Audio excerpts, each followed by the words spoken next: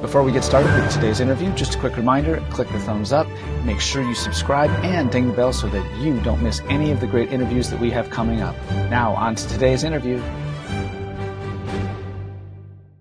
Welcome back, everybody. I am really excited to present my special guest today, Dr. Kevin Olson. Welcome, Kevin. Thank you so much for being here today. Hi, everybody. I'd like to start off by talking about Imaginations Book 1. There's some great selections out of this book on the next list. The last piece in Imaginations Book 1, which is on the new festivals list, is Morning in Yellowstone. Am I correct to assume that this refers to Yellowstone National Park?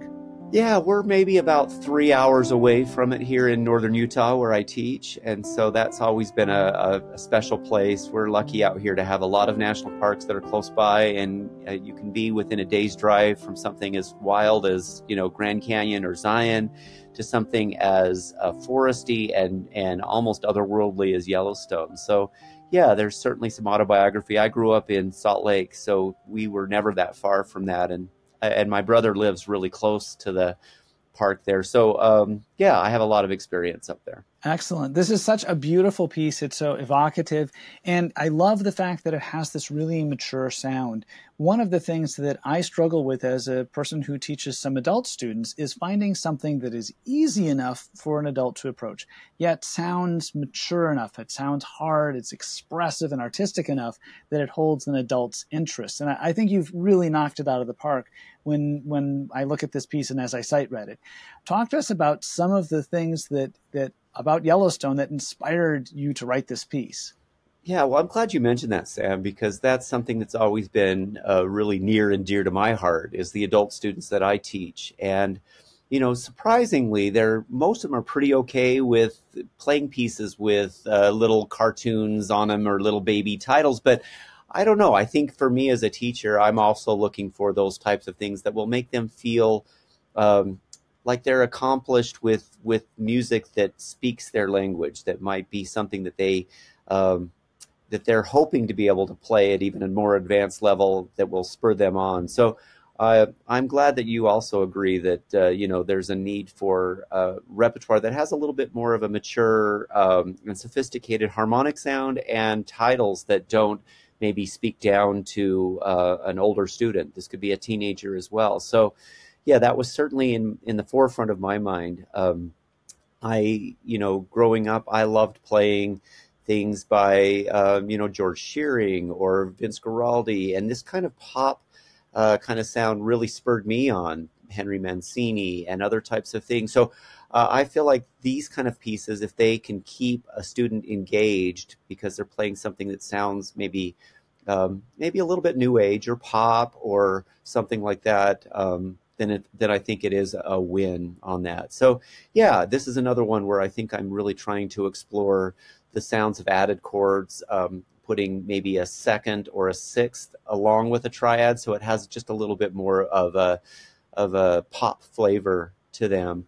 But then also trying to write it in a way that there's not a single eighth note in the entire piece. So even though they're playing syncopations, and the beat is moving along really fast because there are no eighth notes in the piece. They're playing something that might sound a little harder, but the notation is easy enough for them to read in maybe the first 6 months of piano study. So this piece has pedal, and this might be one of the first times that a student experiences a piece with overlapping pedal. Mm-hmm. When you introduce that concept to your students, how do you go about talking about that? Yeah, I've always thought that the two most difficult things we have to teach at that maybe late elementary to early intermediate level are connected pedaling, as you mentioned, and then right and left hand balance. I think those are things that really become a struggle. There are some great ways that the method books introduce those, but a piece like this, I think that it's really important that a student is not playing it straight through, but you're talking to the student about the harmonic changes and focusing on those exact moments, the moments where they can hear the chords change from measure to measure or from beat to beat, and then lifting that pedal after the moment of the change. And of course, as we all know as teachers, that's so difficult. You're playing the note, then you're pedaling, right? I've actually had to literally get on the floor and move a student's foot to actually help some students that are less than maybe nimble with that kind of choreography. But it really it allows the student, I think, to focus in on what I think is a real key in this piece, which is the harmonic rhythm, to think about where those chords are really changing, and then maybe just isolating the chords by themselves and just going from measure to measure or chord to chord. I think a lot of times reductive analysis can really help. In other words, getting rid of some of the extra notes and just looking at the structural harmonics points there and having the students listen closely to where the pedal is changing. I will say, and I'm sure you'll agree with me, Sam, it's a marathon and not a sprint with that. It really is something that takes a lot of time. Like I say, I just know when I've got a student at that level, that's going to be a challenge. And then the right and left hand balance, I think, is going to be an equal challenge. So that's also, I think, a part of this piece that is going to be important, is for students to recognize what they need to bring out in a melody and how to make a little bit more of a background harmonic sound. And they might get it in this piece, they might not, but I like the fact that a piece like this might at least get that discussion started. Those are some really great tips for both teachers and students. What other things would you like a student to focus on and think about as they are performing The Morning in Yellowstone? Yeah, I mean, I think this is also an opportunity for students to think about phrase shaping and how phrases work. One advice that I often give to young composers, because we as pianists maybe don't prioritize it like other instruments, but really as composers, I think we have to think about the structural instructions that we give to our students through phrases. And so even though we as pianists are like, everything's legato unless we say it's not, well, I think phrases also tell a different story to a performer, which is, how am I supposed to construct this musical idea?